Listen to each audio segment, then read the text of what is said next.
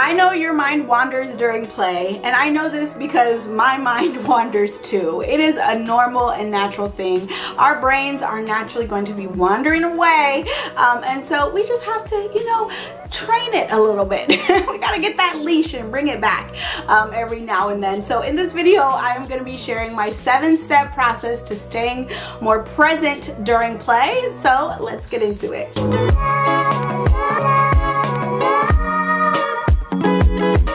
Hi, hello, and welcome back to my channel. If you are new here, I am Dr. Jasmine. I'm a clinical psychologist, wife, mom of 2 little girls. I'm also an author, parent educator, and founder of my private parent coaching community called the Mom Sisterhood.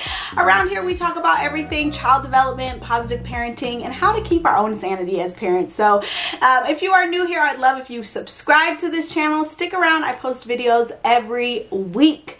Also, if you haven't checked out my free resource, which is called the Positive Parenting Checklist Bundle, then be sure to check out the link below. It is completely free and it's full of checklists that are easy to print, that help you handle the most difficult parenting moments like tantrums, aggression, defiance, our own frustration and anger as parents, how to stay more patient.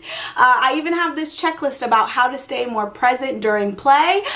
So be sure to check out my free resource. It's completely free, okay? And you can easily print out these checklists and have them, you know, around the house, on the fridge, or wherever to help you remember, right? Help you bring your mind back to what is important to you. Because like I said, our mind will wander, okay?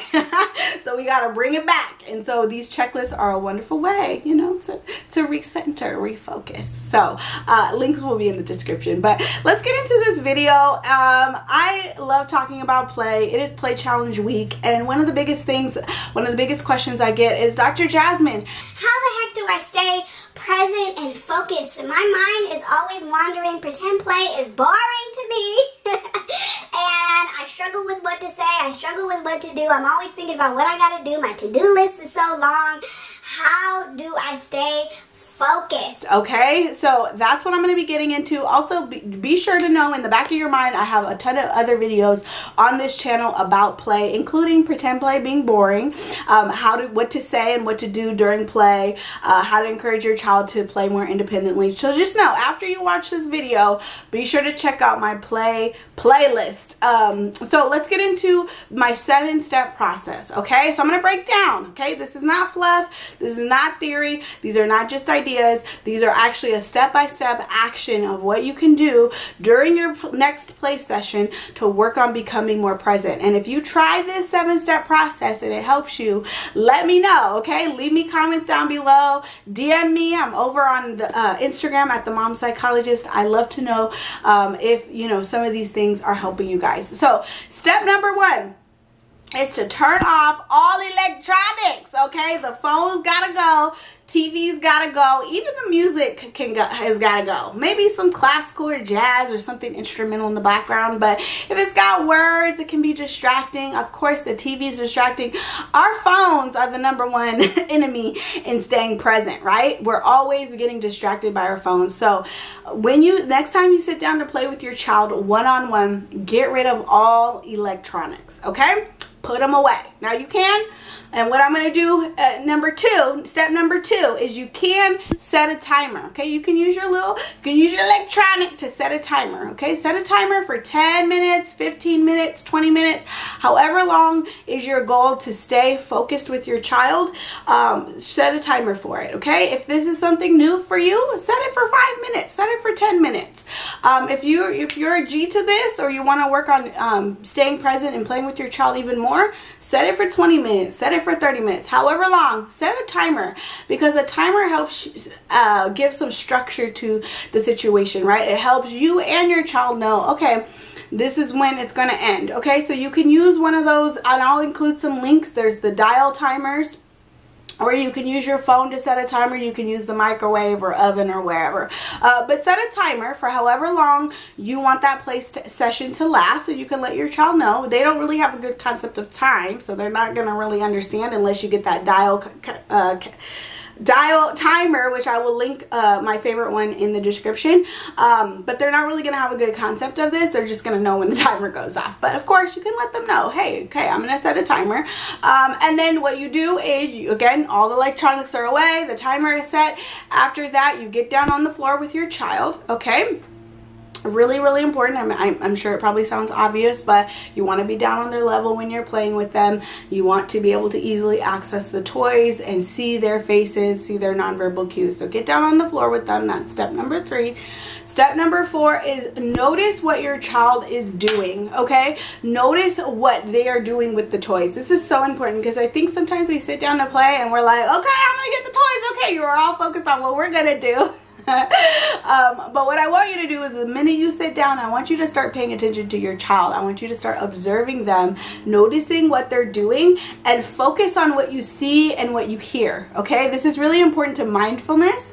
And so what you want to do is draw your attention to what you can see in the environment, what toys you can see, what your child is doing, what you can hear, right? What they are saying, what sounds they're making. Just keep bringing your attention back to the present moment. Keep bringing your attention back to what your child is doing, okay? So that's step number 4. And then step number 5 is make comments on what you observe. And I talk a lot about this in my private parent coaching community, the Mom Sisterhood. I have a whole masterclass training on play therapy tips, what to do and what to say during play.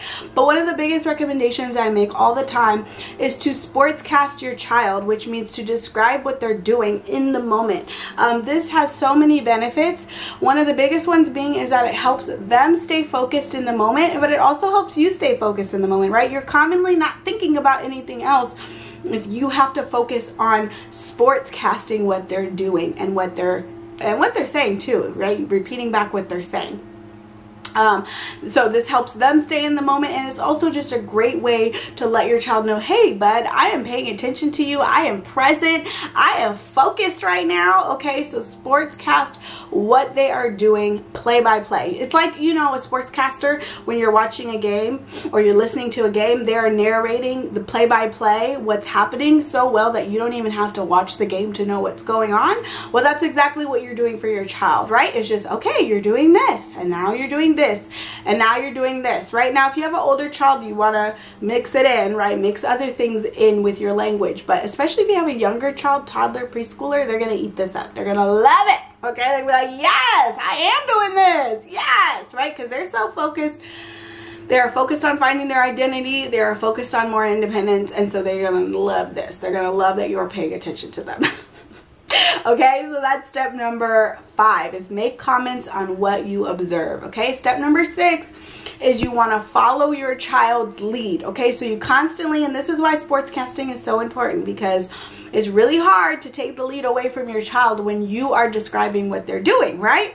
So you just want to constantly remember that. Remember that your role during play is to follow their lead. So you constantly want to be checking in with yourself about, okay, am I following their lead? Am I a couple steps behind them, or am I getting too ahead of this, right? Am I trying to entertain them, or am I sitting back and observing, right? And those are important questions to ask yourself, and just overall make sure that you are following their lead. You're always a couple steps behind them in the play. Okay, and then step number 7, okay, this is one is really important. If you do find yourself getting distracted, because it's going to happen, we're humans, right? Like I said earlier, this happens to all of us.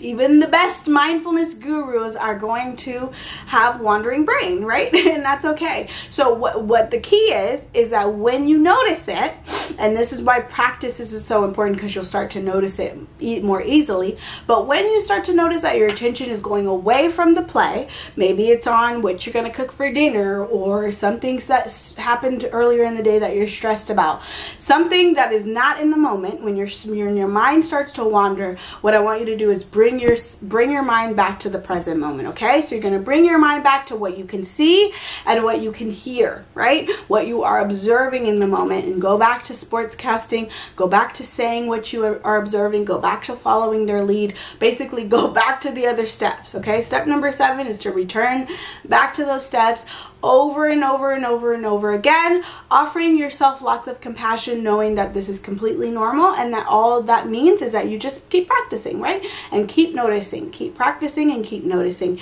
Also, putting in the back of your mind, wow, okay, these are some things that I need to attend to, right? These are some things that keep coming up in my mind and that I need to spend some more time reflecting on, maybe not.